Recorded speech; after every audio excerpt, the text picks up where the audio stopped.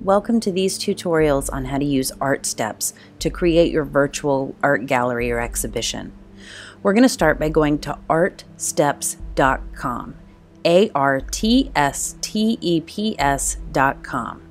Now you will have to sign up and create an account, so I've already got an account. I'm just going to click sign in.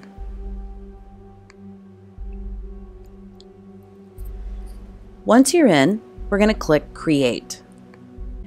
On the left-hand side, you'll notice construction tools and different templates.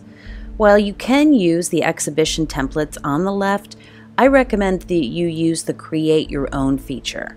And that's just going to give you this blank slate that'll allow you to create your own gallery. From here, let's click on Start Placing Walls under Construction Tools. I'm going to single click on it, and as I move my mouse over to this plane, you'll notice a trowel icon with a little dot. That dot indicates where the wall will be built. So I'm going to click my mouse, hold and drag to build my first wall. And I'm going to repeat this process until I have built my entire gallery. Keep an eye out for these pink lines. That's going to help you get your walls lined up. And that's how you define your initial space.